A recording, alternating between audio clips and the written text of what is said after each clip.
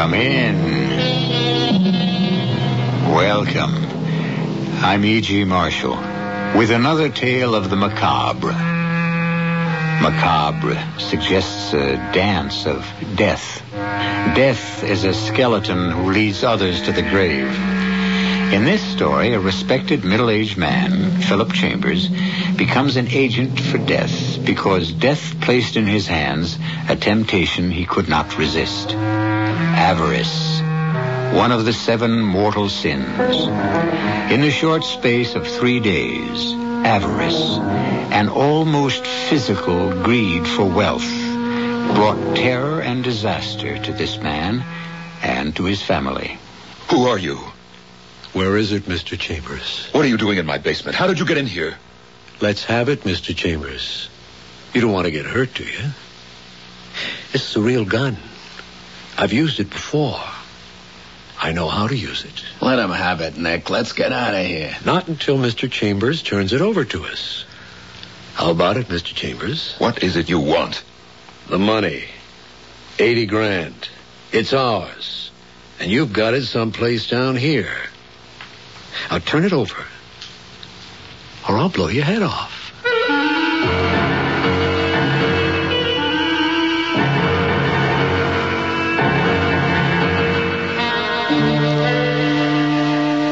Our mystery drama, The Root of All Evil, was written especially for the Mystery Theater by Roy Windsor and stars Norman Rose and Ann Shepard.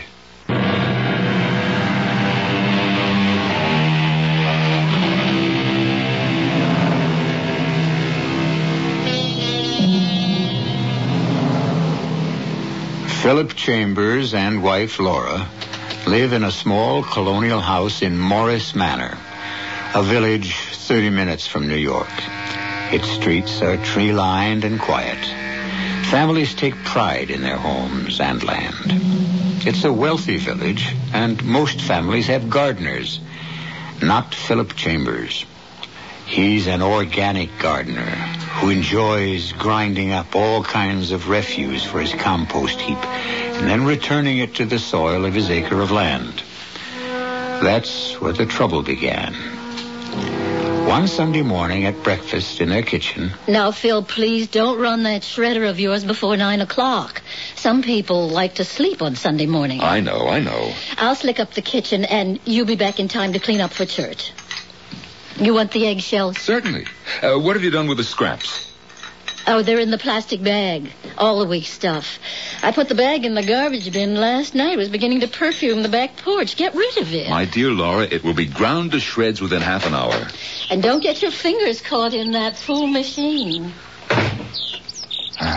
Beautiful morning. Let me see. Yep. There's a pretty large bag full of garbage. Better get the wheel back. What the devil? Money. Packs of money. What? There must be thousands of dollars at the bottom of the bin. What? It's a fortune. It's a fortune. Where did it come from? What do I do with it? Somebody hid the money there. But why? And whose is it? Phil? Yes. Joan Shelton just telephoned. It's in the news. I'm going to go across to read the article. Well, what's in the news? The robbery. You were asleep when all the excitement happened. I'll bring back the newspaper clipping, and I'll tell you all about it. I'll be right back. The robbery? I'll be right back. Robbery? What robbery? I must get to the basement. Good Lord. I've never held so much real money in my hands in all my life. Packs of $100 bills. 50 in a pack. I see 10 of those. Oh, I can't believe it. $50,000. And $1,000 bills. 30 of them. $80,000. Oh, I'm rich. I'm rich. No more scrimping. No more fawning over persons for whom I have contempt. Begging work as a freelance copywriter. People who don't know as much as I've forgotten. This money means I am free. Oh, it's got to be hidden. Whoever left that fortune in the garbage bin will try to get it back. Laura said there was a robbery. Maybe the thief hid the money. Let's see. Where'll I put it? Small box. First, I'll place the money in this plastic bag, and then into that box the iris bulbs came in. Let's see, and then where? Let me see. Yeah. Behind the basement window, under the porch. The siding runs to the ground. $80,000. And it's mine. And I won't give it up. Phil? Yes, Laura. Can you come up here for a minute? Oh, why, certainly. Come on out on the porch. I have that article. Laura, there was a robbery. Read. 2 a.m., Grove City Police. Raced after 3 men in a... crashed when they made a sharp turn at McKinley Street and Highland Avenue in Morris Manor. Why, Laura, that's our corner. And you slept right through the whole thing. Yeah, I must have. The sound could have wakened the dead. The police car was blasting its siren. Then there was a terrible crash when the robber's car hit old Mrs. Morris's elm tree and turned upside down. And one of the men was dead. Huh. And the other 2, you said there were 3. Must have got away. All of us had run outside, Dr. Shelton and Joan and I and the Moores and the McLeods, but the police told us to get back to our houses. They had their guns out, and they were searching for the missing men. How much did they get away with? Thousands of dollars. As much as $75,000 or $80,000. They tied up the night watchman and broke into the Grove City Federal Bank. Some alarm went off, so the police reached the bank just as the robbers jumped into their car, and they came tearing along this way. The police were right after them. You know, that was a nice elm tree of Mrs. Moore's. Is that all you've got to say? That was a nice elm tree of Mrs. Moore's? This is the most exciting thing we've had around here since the Hurricane Esther, and you're worried about Mrs. Moore's elm tree. You've got no adventure in your soul, Phil. That's all right. You did have. Now the 2 of us are staid old middle-agers getting by and letting the world go by. I suppose so, Laura. Oh, you're not offended, Phil. No, of course not. My future's behind me, I'm afraid. No, it's not. You've done so much. You've written so many great advertising campaigns. Your skill hasn't worn away. You'll see. I'm certain it'll go well tomorrow. I hope so.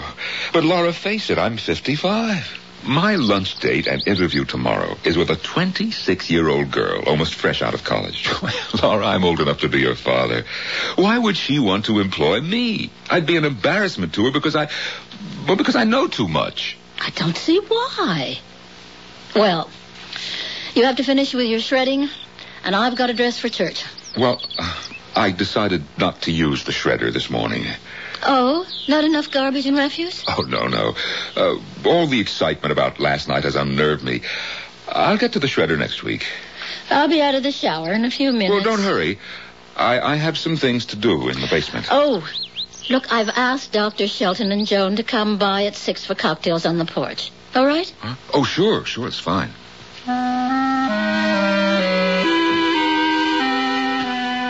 Look a gift horse in the face. There's an old chestnut. When someone makes you a present, don't look too minutely into its intrinsic value. $80,000. Oh, that's some gift horse. Or is it? No, it's stolen money, which I propose to steal. I hope it's safe behind that basement window. I better lock the garage, put that bag of garbage back in the bin, and then church.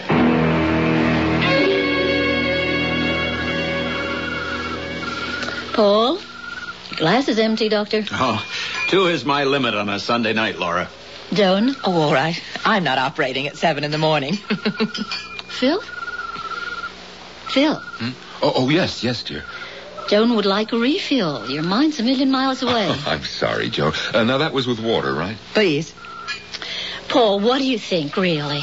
I mean, about that robbery and the disappearance of the 2 men. Well, after looking at the car, Laura, I wonder how they came out of the accident alive. But they did. It's remarkable. And they disappeared with all that money. Almost $100,000. Oh, not quite that much, but a small fortune. How could they have escaped the police? Maybe they're still hiding right in this neighborhood. Here's your drink, Joan. Thank you. They could be in hiding. Don't you think so, Paul? I can't imagine where. Someone's basement or attic. The Waynes are away for the month. Yes, they're at Candlestick Lake for a month. Well, surely they notified the police that they'd be away. Are there other vacant houses in the neighborhood, do you know? Yeah. The Murrays went away for the weekend to visit their son at camp. So it's possible that the thieves could be hiding right around here. Well, my guess is that they stole somebody's car and got themselves lost in the city. With $80,000 of hard-earned money. Well, insurance will cover the bank's loss. Joan, my dear, I'm afraid it's time for the doctor to get to bed. What time? Oh, my dear, it's late. It's 10 o'clock. We came over here for cocktails. We stayed for salad and rolls. I'm delighted you did. Phil's been fidgety all day long. Your visit took his mind off his problems, didn't it, Phil? Oh, yes. Very happy that you came over. Don't work so hard, Phil. You have seemed preoccupied. Relax. Or has the chatter about the mysterious robbers upset you? No. Oh, heavens, no.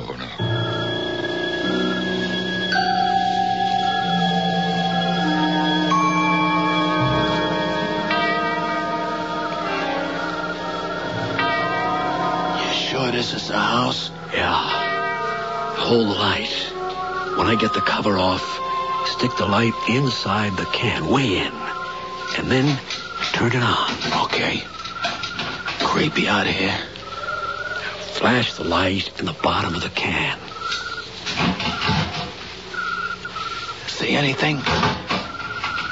No. Scrounge around. It's not there. It's gotta be there. Somebody beat us to it. What dirty... Shut up. Mike dead and $80,000 gone. Someone's got it. Maybe the garbage... Don't be stupid. There's no garbage pickup on Sunday.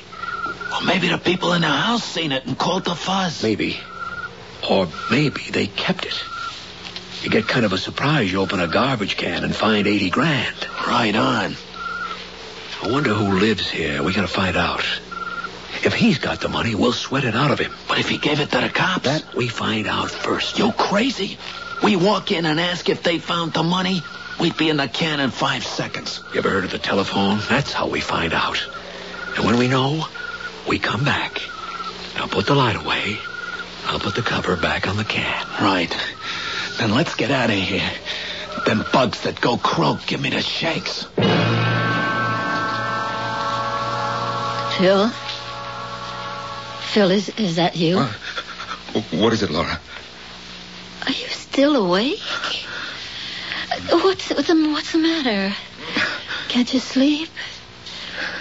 Is it cold on the porch? I'll get you another blanket. No. I'm all right. Go back to bed, Laura. Your voice is shaking. Let me turn on the light. No, please. Come into the bedroom. Phil, I'll turn on the light. Phil, you're soaked with perspiration. What is it? Let me get your robe. Where do you feel ill? What is stomach? Your head? Sit down on the rocker. You look ghastly. Laura, maybe if I had a brandy. I'll telephone Paul Shelton. No, please. He's operating at 7. I've just got a chill or something. You wipe your face with a wet cloth and I'll be right up. I heard them.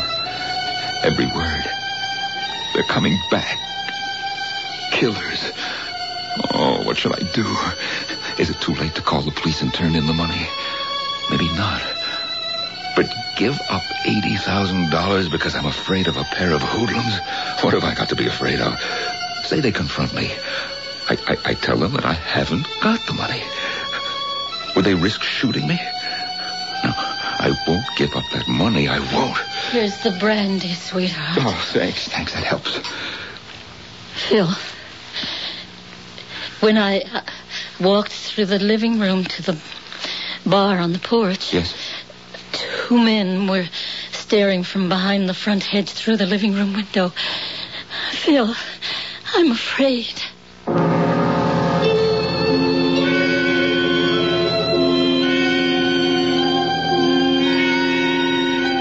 Long after all other sins are old, avarice remains young. A very old French proverb. Chance has allowed avarice to place temptation before Philip Chambers.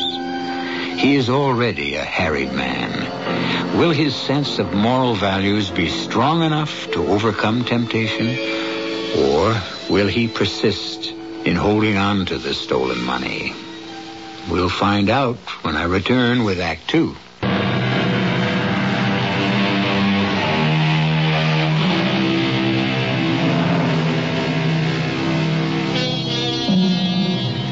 Philip Chambers and his wife Laura somehow got through the remainder of the night. After Laura's fright about seeing two men stare through her living room windows, Philip, in a brave display, turned on the front lights and walked outside defiantly, a fireplace poker in his hand. That assured Laura. She insisted on telephoning the police and reporting what she had seen. Captain Ron said he'd have a squad car prowl the property. Then the Chambers went to bed, and to a fitful sleep. The next morning, over coffee... You all right, Phil? You look pretty ragged. Yeah, I'm all right. I'd better be. I'm seeing that girl at noon and going to lunch. Mm-hmm. You taking the train? The 10:05. Darling, you're a bundle of nerves. Phil, why? You keep telling me that, Laura, and that hardly helps. Look, I wish you'd just forget about me. I've got a lot on my mind now, if you'll excuse me. I'm sorry, Phil. I'm sorry, but you worry me. Is something bothering you that I don't know about? Survival. Survival? We're not that bad off. We're doing all right. Look, I'll be in the basement. Well, I'll drive you to the train. Don't bother. I'll call a cab. But that's foolish. One minute you're talking about survival. The next minute you're throwing away money out on a cab. Laura, just stop talking, will you, please? So strange. Let's come over here. Let's speak to Dr. Shelton. Maybe he can find out. 5, 4, 5, 7.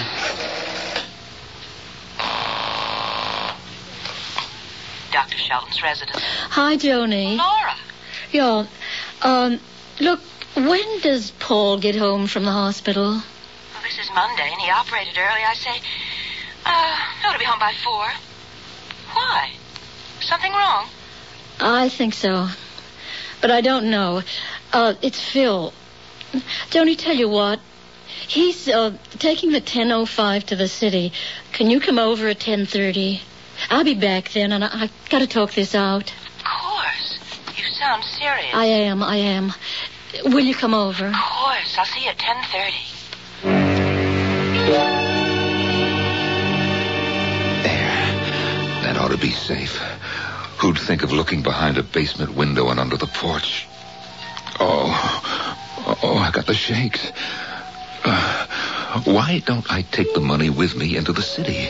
I could leave it in a locker at Grand Central. If the police find the money in my possession. Oh, no, I've got to bluff my way out of this. $80,000 dropped into my hands. I can't give it up. Now, look, I mustn't be afraid. Oh, my stomach keeps turning. I still have that lunch meeting. You look as if you hadn't slept a wink last night, Laura. I didn't. At about 3 o'clock, Phil was awake. He came up late and slept on the upstairs porch. I heard him stirring. So I checked on him. He was covered with perspiration, shaking like a leaf. And how was he this morning? Well, he looked exhausted, but he didn't have the shakes. He was all right when I dropped him at the train. Well, he has that important lunch today, doesn't he? Could that be it? It could be, but I don't think so. Phil's had summit meetings before. No, it's something else. I can't find out what it is. Maybe Paul can. Maybe. Paul's not a psychiatrist. Yes, I know, but he's a doctor, and Phil might confide in him. Besides, Paul's his best friend. But Phil wouldn't say what was bothering him. No. When I persisted in my questions, he said survival. That's odd. What did he mean? Continuing to live, to stay alive? I think it has something to do with the robbery of the Grove City Bank. Oh, Lord, for heaven's sake, Yes. Why? What's that got to do with Phil? Well, ever since I mentioned the robbery to him, Phil seemed distracted. When he read the article in the news, he grew tense. He began to perspire. I didn't think anything of it at the time. But since what's happened, I've been trying to reconstruct Phil's behavior. I think it springs somehow from the robbery. I've never been so frightened in my life. Laura? I went down for brandy when he felt so badly. I didn't switch on the lights. I walked down the stairs from the bedroom and across the living room toward the porch. And that's when I almost screamed. Good heavens, what happened? 2 men standing behind the hedge in front of the living room windows and looking in. What, looking through your windows? You think that the stolen money was or is somewhere around your property? I don't know what to think. Have you told the police? I telephoned them last night, and they sent a prowl car to snoop around. Well, did you mention your theory to the police? I mean, about the money being hidden somewhere around your house? No. First, it sounds far-fetched. Second, I've got a feeling that somehow it concerns Phil. How could it concern Phil? You mean he may know where the money is hidden? I don't know what I mean, Joan. Talk about imagination. Laura, you're as bad as Phil with his talk about survival. He has a bad case of nerves and... Survival? He said he was worried about survival. Now, isn't that the word you said? Yes, that's the word he used. I thought he meant our survival. But what if he meant he was afraid, literally, of his own survival? That would mean he knows something about the robbery that he's not telling. But you don't believe that he found the money, do you? I don't know. But if he did, knowing Phil, the kind of man he is, he'd just have called the police. No question about it. And he would have told me. Oh, excuse me. Back doorbell. I'll be right back, Joan. Take your time. I'll be out on the porch. Good morning. I'd like to read the water meter. Oh, down the steps to the basement. And watch your head. The ceiling's low.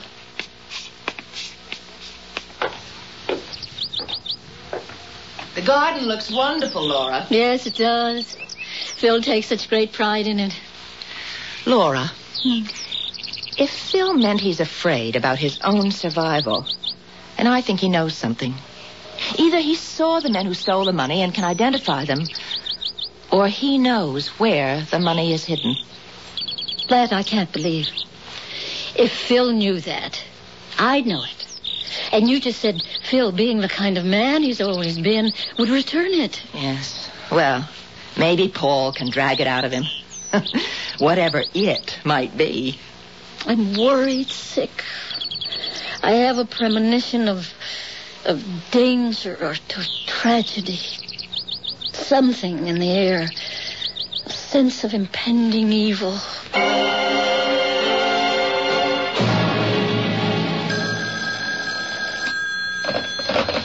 Hello. Laura, something's occurred to me. What, Joan? I was on your porch at 10:30 and the doorbell rang. Who was it? Well, the man who reads the water meter. Why? Well, he didn't come to my house. And when a man comes from the water department, he reads the meters at all the houses in the neighborhood. Yes, he does. And another thing. I went shopping at noon, and as I drove out of my driveway, a man walked out from the back of your house. Did someone else call on you? No. You mean that the man who read the meter was in my basement from 10:30 until noon? Some man was, but he wasn't a man from the water department. Well, then we're right. The stolen money's around here someplace, and the man was one of the thieves. That's what I think. Has Phil returned from New York? No, and it's after 5. Well, you shouldn't be in that house alone until we get to the bottom of this strange situation. Paul got stuck with another emergency operation. He won't be home until quite late. Oh. But I'll send him by after I tell him everything we think. Oh, but the poor man will be exhausted. No, Why not don't... that exhausted. He'll be by to see Phil, and then you come across to see me, all right? Yeah. Thank you, Joan. There's the front door. Phil? Here I am, all in one piece. It's Phil. He sounds a little tipsy. I'll see you later, Joan. Goodbye. I'm on the porch, honey. You'll excuse me for having had one more than I should have had. After lunch... Well, you don't have to explain, darling. I take it you didn't get the assignment? How did you know that? You got second sight or something? Or something. Was it unpleasant? No, about as I expected. Nice girl. Young enough to be my daughter. She had white wine, and I had a few martinis. Oh, dear. Yeah, oh, dear. So you proceeded to lord it over the young woman who sips white wine? Lord it over? No, that's not so.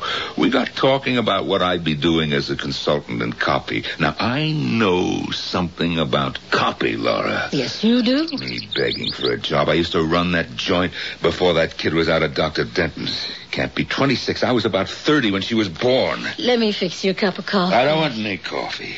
You say that I'm bummed, Laura? Well, I'm not. I never felt better. I just had lots of things on my mind. Including the robbery of the Grove City Bank? Robbery? Do you know who the men are who robbed the bank, Phil? Me? Well, how would I know? I never saw them in my life. Say, what is all this? Remember the two men I saw looking in through the living room window this morning at 3 a.m.? Yeah? What were two men doing looking through the window, Phil? Well, search me. We think they had hidden the stolen money and were looking for it. We? Laura, who is we? Joan and me. Have you been talking this over with Joan? Why not? She's my best friend and Paul is yours. You and Joan turned amateur detectives, huh? Haven't the two of you got anything better to talk about than that robbery? Frankly, no. Because ever since you heard about it, you haven't been Philip Chambers. Oh, and who have I been? A nervous wreck. And you're making a nervous wreck out of me. Tell me honestly, Phil. Do you know anything about the men who committed the robbery? Do you know who they are? Do they hide the money on our property? Are you in danger of survival? Lots of questions. Give me some answers, Phil. What are you so worked up about, Laura? This is a police matter. Just leave it to the police. I've notified the police. What? Last night? And again today. A man came to the house and said he wanted to read the water meter. He wasn't from the water company. He was in our basement for almost an hour and a half. Oh, I see. What? What do you see? Laura, maybe you're right. I don't know anything about any of this, but you just might be right. Maybe the thieves did hide that money around here. I better check. Let's have the police do the checking. Now, don't you worry about me. I'll just look around. Phil, are you in danger? Now, nothing's going to happen to me. It's getting dark outside. It's starting to rain. I'll be across the street with Joan.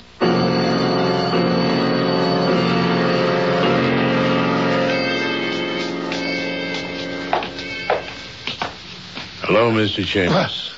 Who are you? Where have you got it, Mr. Chambers? What are you doing in my basement? How did you get in here? Let's have it, Mr. Chambers.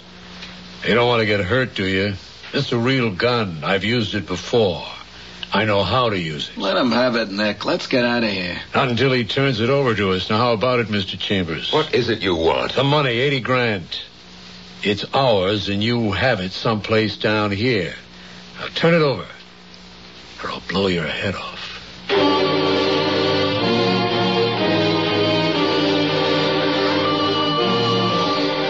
Avarice is like quicksand. Once you've taken the first risky step, you cannot save yourself from its grasp. Philip Chambers may lose his life unless he gives up what is not rightly his. He has everything to lose, nothing to gain. Or has greed so infected his mind that he will look down the barrel of a revolver and believe that he can stop a bullet with his beautiful dream of a fortune and the security it will give him. I'll return shortly with Act 3.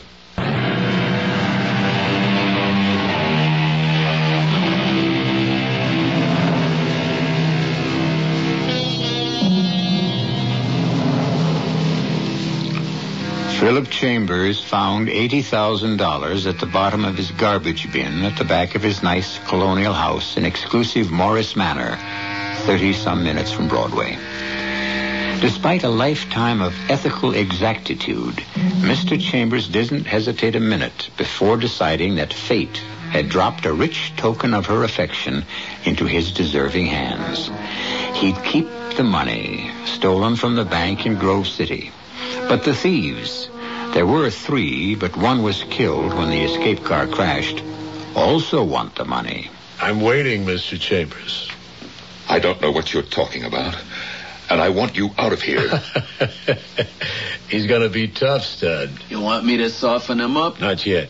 Stud here is pretty good at making a guy talk, Mr. Chambers. Now, we don't want to hurt you, so just turn over the money and we'll run along. I haven't got your money. We're wasting time, Nick. You got it, all right. We hid it in the garbage can last Saturday night. You found it Sunday morning and hid it, because when we came back for it, it was gone. Now, where have you got it? If you think that there's money down here, you're crazy. If there were, why didn't you find it? You were down here for an hour and a half this morning. I'm getting impatient, Mr. Chambers. If you don't turn over that money in 1 minute, Stud will go to work on you. You wouldn't get away with it. You think I'm going to stand here and do nothing while that gorilla comes at me? Now, look, I've got a pair of pretty good fists, and I'll yell my head off. Oh, let me get at this guy, Hold Nick. it. I have a better idea. We'll kill his wife. How'd you like that, Mr. Chambers? Are you dirty? I wouldn't mind killing you. We don't care about you, but we care about the money. And with you dead, we still haven't got it. But we intend to get it because you're going to give it to us. Now, you have it for us by midnight. You leave it next to the garbage bin. We'll pick it up, and then Mrs. Chambers will be all right, and you'll be all right. Otherwise, you'll have only yourself to blame. Uh-huh. Well, what's to prevent me from calling the police? You won't do that, Mr. Chambers. If you don't have the money outside by midnight, I'll tell the police you have the money. You think they'd believe you? Your tip against my word and my reputation? We got confidence in the police, ain't we, Nick? That's right. Well, they'll break you down, Mr. Chambers. We have our way, they have theirs, and you'll slip up. Maybe not right away, but soon. But it won't get to the police. You know why? Because if the money isn't there tonight, we take care of your wife tomorrow. He ain't kidding, mister. So why don't you give us the money now and save all the sweat? If I had the money that you're talking about, I would see you in hell before I gave it to you. Stud. You're still pretty fast, Stud, my boy. He was wide open. Now, let's get out of here. And we'll watch the house. It might be an interesting few hours. Good night, Mr. Chambers.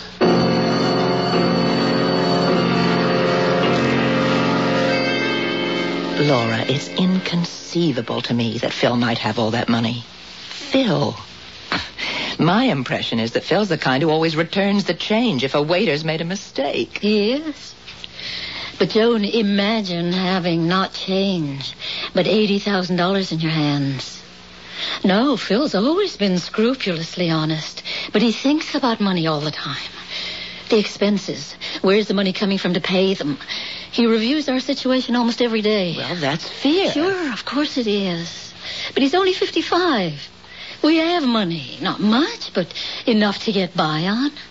So once in a while, Phil manages to relax. Not for long. There's always an unexpected expense. It throws his calculations out the window, and then he starts to fret. And when he frets, he begins to feel sorry for himself. I never realized he was that upset. Well, he'd never show it to his friends. He's too proud for that. Imagine what he must have felt when a fortune drops into his hands. You've convinced yourself that Phil does have that money, haven't you? But it's the only explanation I can give for his weird behavior. If anything happened to Phil... I know. Wait a minute. I think I heard the car. If it's Paul, we'll send him across the street to Phil right away. Oh, give the poor doctor a few minutes to relax. He can relax after he questions Phil. Then maybe all of us will be able to relax.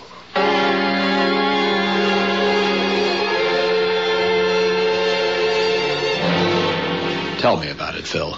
I'd rather not, Paul. I find your front door open. I walk in and call hello.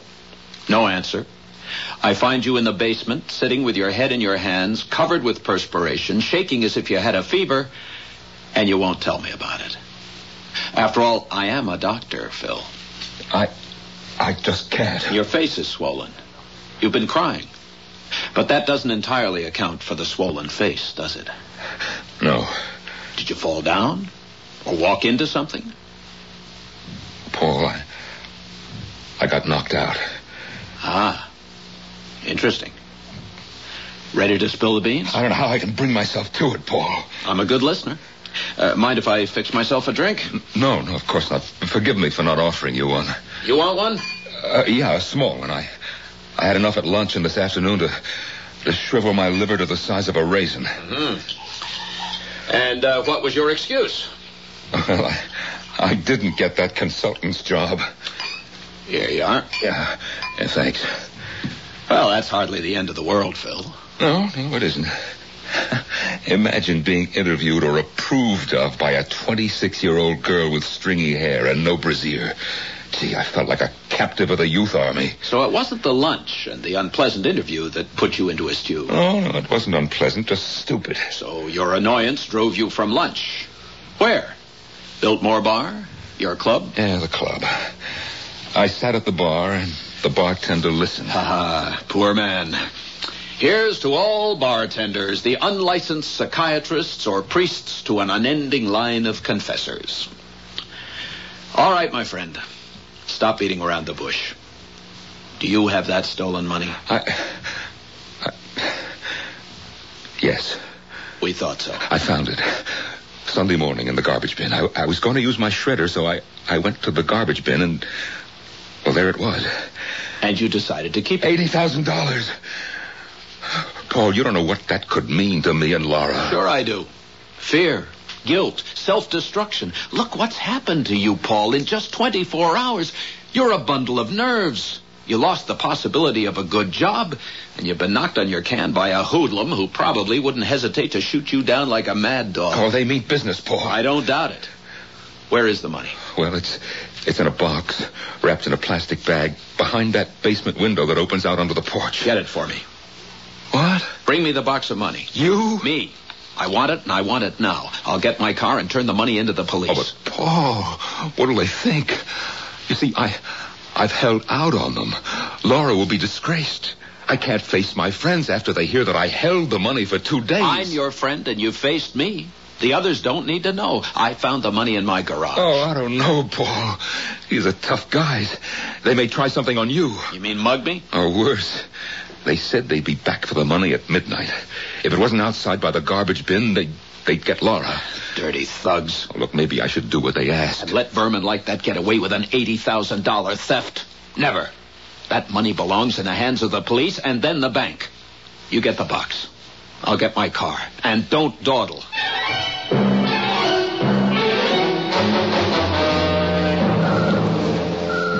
It's Paul. He's not coming to the door. Where's he going? The driveway. What in the world is it? He's backing out his... What's going on? He's parking in front of the house and walking to the door. Laura, you don't suppose... I don't know what's going on. If Phil has the money, maybe he'll give it to Paul and... Don't look. Phil's handing Paul some kind of package. That must be it. And Paul's returning to his car. Laura, 2 men have come out from behind your hedge. Look.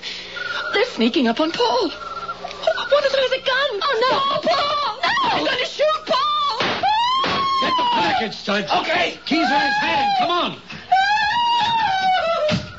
I'm in. Get going, Nick. That dame's going to wake the whole town.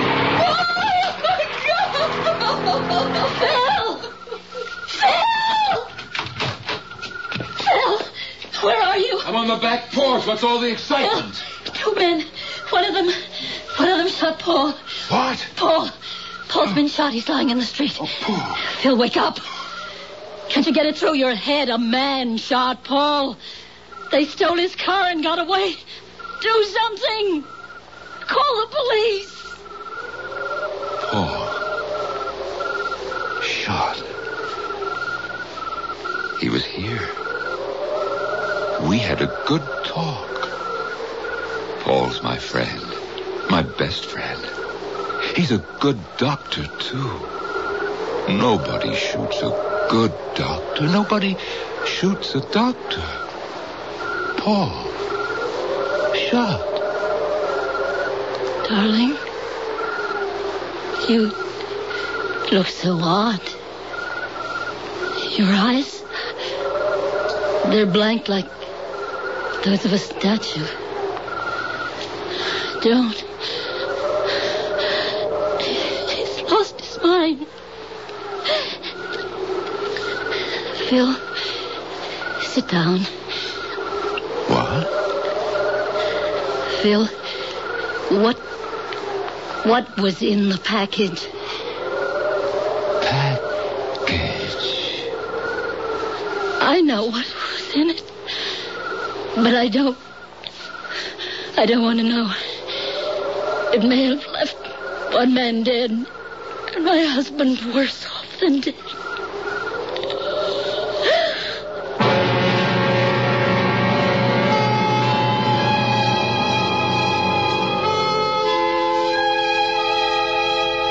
In 1732, Thomas Fuller wrote that there is no vice like avarice.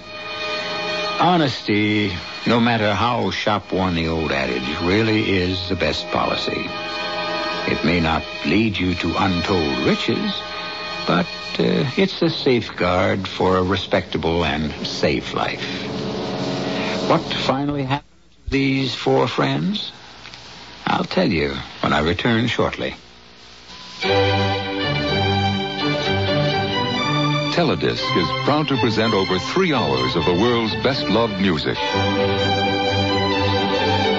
The Classical Collection, an exquisite 4-album library of music by the masters: Beethoven, Mozart, Tchaikovsky, Chopin.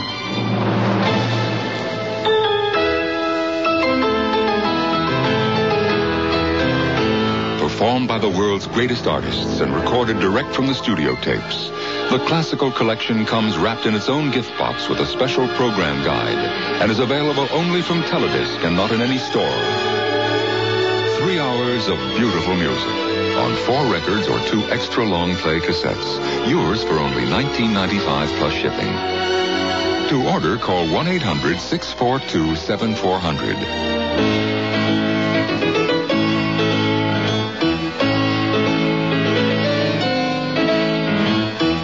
The Classical Collection, your musical treasure for years to come.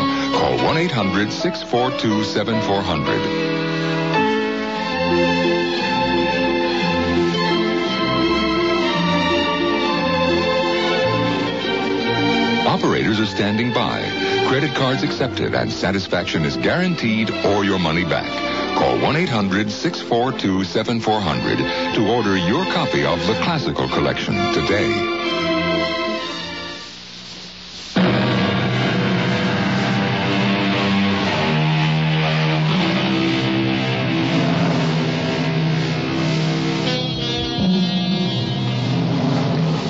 The phrase, the root of all evil, has echoed down the corridor of time because this man covets what another man has.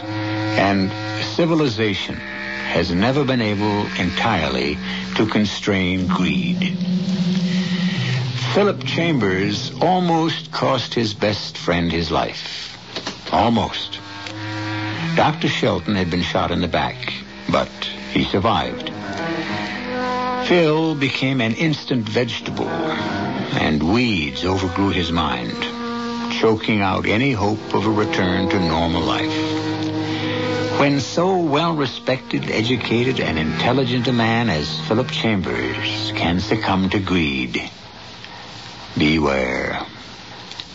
Our cast included Norman Rose, Ann Shepard, Elliot Reed, Marion Seldes, and George Petrie. The entire production was under the direction of Himan Brown. Hi, I'm Joseph Campanella. If you're a kid who's got troubles, you've got a friend at Boys Town.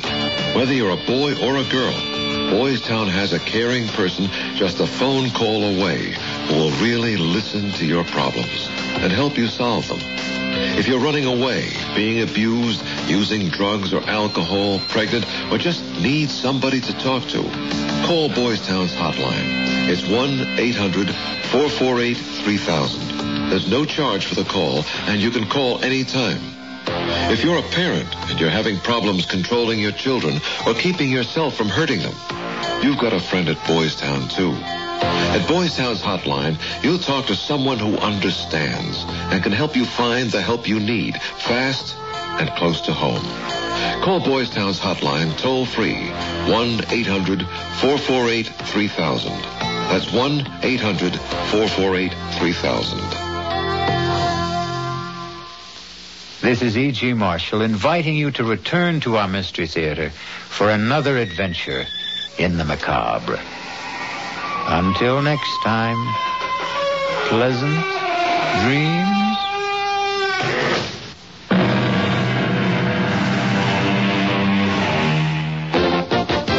Listening to WWJ News Radio 95. Good morning, I'm Brad Bianchi. In the next few minutes, we'll have complete details on these stories. Michigan Super Lotto jackpot was good to a couple ticket holders who will split a $5 million jackpot. Another ethics charge has been raised against Michigan U.S. Senator Donald Regal. Detroit and some of its suburbs could be in line for a rail line. Those stories are coming up along with sports. At 1:15, it was the Thanksgiving Day win for the Detroit Lions. CBS covers the world and the nation with news next at the top of the hour. The WWJ Weather Command forecast, mostly cloudy, breezy, and cold this morning, a low of 18 degrees with the possibility of some snow flurries. Sunshine Friday, not quite as cold. We'll get to about 34 degrees. Right now in Detroit, partly cloudy, 24 is the temperature. All news, all the time. News Radio 95. WWJ, Detroit.